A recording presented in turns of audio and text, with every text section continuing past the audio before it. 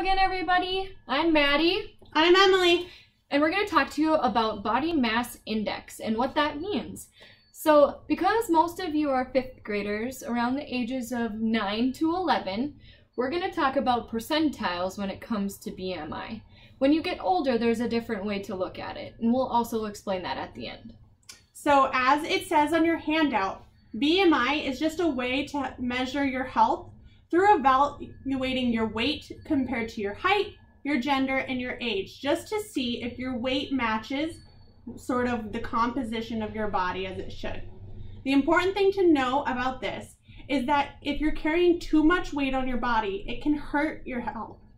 Having this extra weight makes your heart work harder. It makes your muscles have to work harder. You're just doing a little bit more work than you need to. It's not about the looks, but it's how your body feels. It's about how much energy you have, how ready you are to go run and play whenever you want. So we do this by calculating using your height in centimeters, not inches or feet like they normally tell you at the doctor, your weight in kilograms, your age in years, it's all relative to your age, and your gender, whether you're male or female. Yeah, so on your handout, you'll see that you have a link to a website. On that website, you can enter in your centimeters for your height and your kilograms for your weight. If you need help converting your pounds for weight, ask your parent to use the Google converter from pounds to kilograms, and you should be able to figure that out. And that goes for the feet inches to centimeters. So if you need help, just grab your parent and they should be able to help you out. Also, with how to interpret any charts that this website gives you, your percentiles, the thing to know is that it just sort of gives you a category of if you're in a healthy weight, if you are a little bit underweight, or if you're overweight.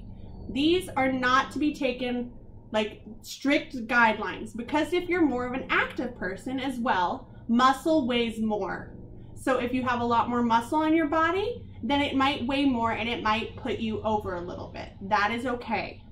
Yes, so don't freak out about if your BMI says that you're overweight, because most of my life I was an athlete and I've always been overweight because of the muscle mass that I've always carried. So that's just one example from me. So just don't worry about it. Don't think that you're fat or anything along those lines, because you're not. It's just a way to state how much percentage of body fat they think that you have based off of your height and weight. It's not super accurate, but it's a good measurement to have as a baseline. We also just don't want you guys to really focus on weight, because Maddie and I, we look very similar body shapes, but I am much taller than Maddie is. So my weight is a lot higher than Maddie's is, but that's okay because we're both in healthy weights for our body types. Yeah. And so that's the same as you get older as well. But when you get older, there isn't necessarily a percentile. There's actually an equation that's used to measure whether you're in an underweight, a normal weight, or if you're overweight or obese. And so we gave you the percentiles, and if you'd like to learn more, you can go to the website that we have, and it'll explain a little bit more about that. We have the link for the website on the handout we gave you and on the worksheet that you guys can be filling out, that height and weight, all of that sort of stuff, okay? All right, I hope you enjoyed your time with us. Thank you. And I hope you keep active during all of this quarantine. Bye, guys. Bye.